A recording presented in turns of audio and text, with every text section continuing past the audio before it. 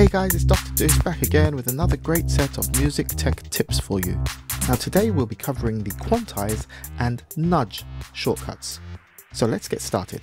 Now to demonstrate how these shortcuts can be used, I'll create a very simple 2-bar drum pattern, then apply the shortcuts to show you how they can be used in your production. I'll be using 4 very basic elements in this rhythm. First of all, the kick drum.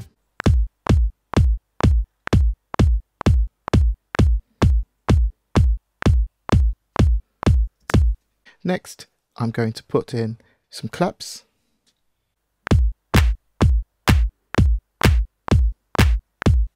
Now a simple percussion hit.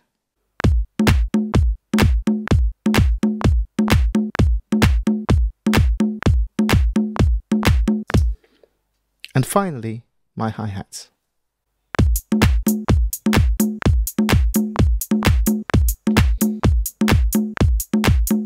That's my simple 2-bar drum rhythm. I'll now go ahead and fix the timing of each event. We're now looking at the piano roll display for the kick drum. And as you can see, none of these hits or events are landing on the division marker that we're aiming for. For example, this should be landing on bar 1, this on bar 1.2, 1.3, 1.4, or down here, 2.3. They should be landing exactly on these lines. To fix this, all we need to do is click on the kick drum region, then press Q on the keyboard. And as you can see, all of these events have now automatically adjusted to the nearest 16th note division. And that is set over here where it says time quantize 1/16. That's the division to which these events will move. Now looking at the claps, we can see that these are slightly off the lines as well. Here we go, right here. Now we want to correct these also. So once again, make sure you've clicked on the region and press Q on the keyboard, and that will adjust all of these events to the nearest 1/16th division. Moving to the percussion. Okay, once again, they're slightly off. Here's another way of doing this. We can apply the quantization function within the piano roll window also. The first thing you do is press Command A to select all, then press Q on the keyboard, and there we go. All of those notes have been adjusted to the nearest 1/16th division. The hi-hats as well. We're going to do it here. Click in this window, Command A, select all, then Q, and they've all now been adjusted. Let's play that back and see how it sounds.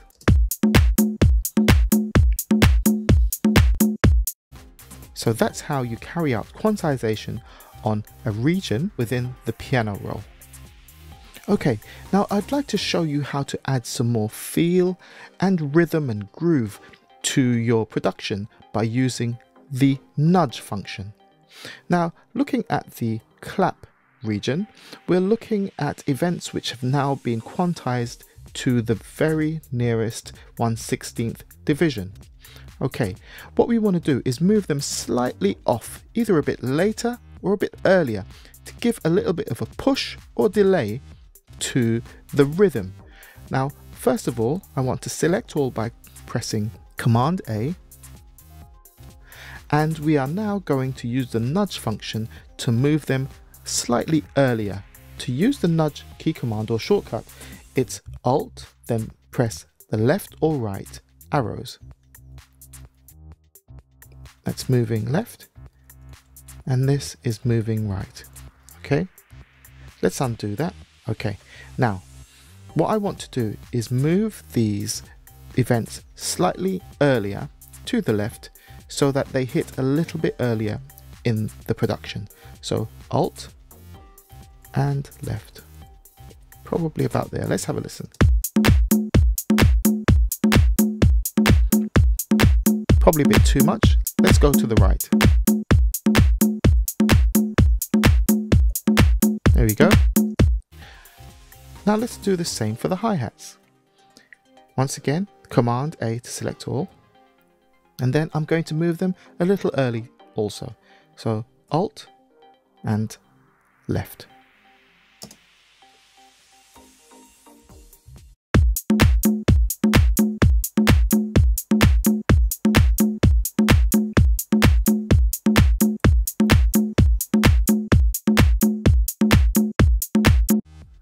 I would spend quite a bit of time on this, making sure I get the rhythm just right, but I'm sure you get the idea.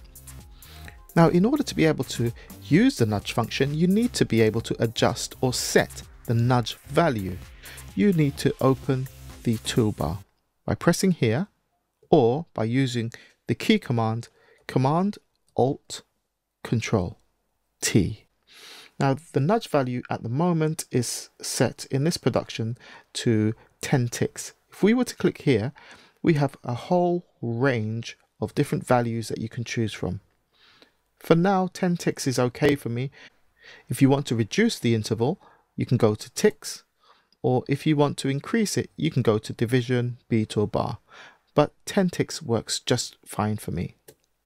Now finally, you can use the nudge function to adjust the start position of a region in the main arrangement window. First of all, you select the region that you want to move, and then you decide on the nudge value. Let's say it was division. And now if I was to press Alt, then right arrow, this will move the hi-hat region by division. However, if I was to change this to beat, let's see what happens then. Alt, right arrow, there we go. Moving back to start. And if I was to use tick, for example, this will make some very, very small incremental moves. Now we'll need to zoom in for this. Okay, let's move this all the way to the beginning. Right arrow, there we go. Now those adjustments are very, very minute and are quite useful, especially when working with vocals, trying to sync vocal parts up, or other audio events such as drums or bass or whatever you're recording. It's a great tool for adjusting the start position and getting things in time. Once again, I hope this tutorial has been of benefit to you. This is Dr. Duce.